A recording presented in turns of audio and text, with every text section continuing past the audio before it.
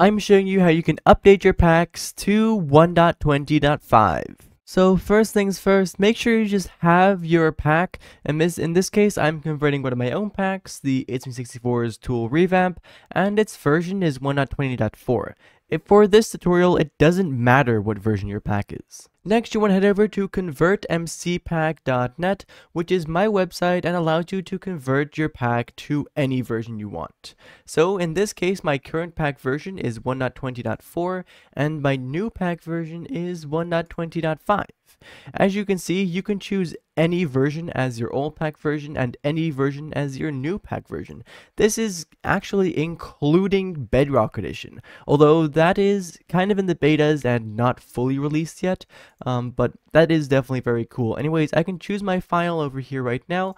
I know I saved it on my desktop, so I can search over here until I find HP64's Tool Revamp for 1.20.4. Anyways, now I can click on convert and we'll be brought to an ad page where we'll have to wait for just 5 seconds. Then once the advertisement has finished, we can click on the skip button that's going to appear in the top right hand side. Once we've clicked on that, the download will start automatically.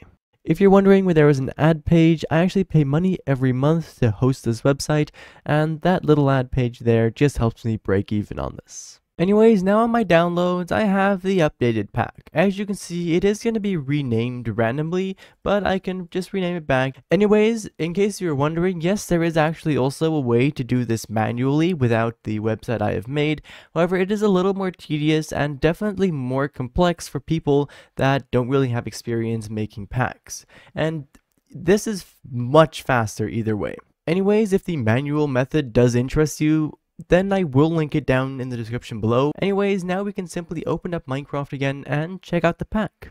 So I've opened up Minecraft. As some of you may notice, I am on release candidate 1. This is because I'm having some troubles downloading actual 1.20.5, but don't worry, of course it works in the exact same way. So basically I can simply go over to the resource packs area, drag this in, and now as you can see, here it is, and it works perfectly.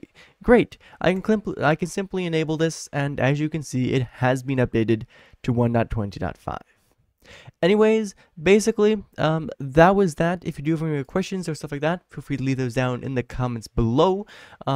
If you're interested as to the texture packs that I make, like my tool revamp, I will also link those down in the description as well. Anyways, right now, thank you everybody so much for watching, and I do hope to see you again in the next one. Bye-bye.